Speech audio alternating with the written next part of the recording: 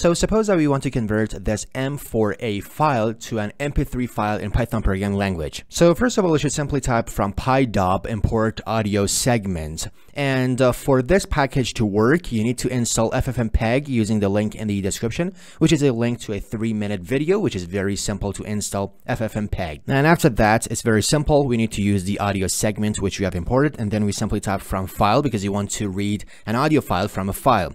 And we should pass the path of that file. And for example, let's name this audio. So we store that in a variable called audio. And after that, all we need to do is to export this audio file to mp3. So that's very easy. We simply type audio.export and let's copy this one. So first of all, we should pass the path of the output file. So for example, I want to name the output file as this one, and the extension is going to be mp3, and also you should specify the format of the export, which is going to be mp3.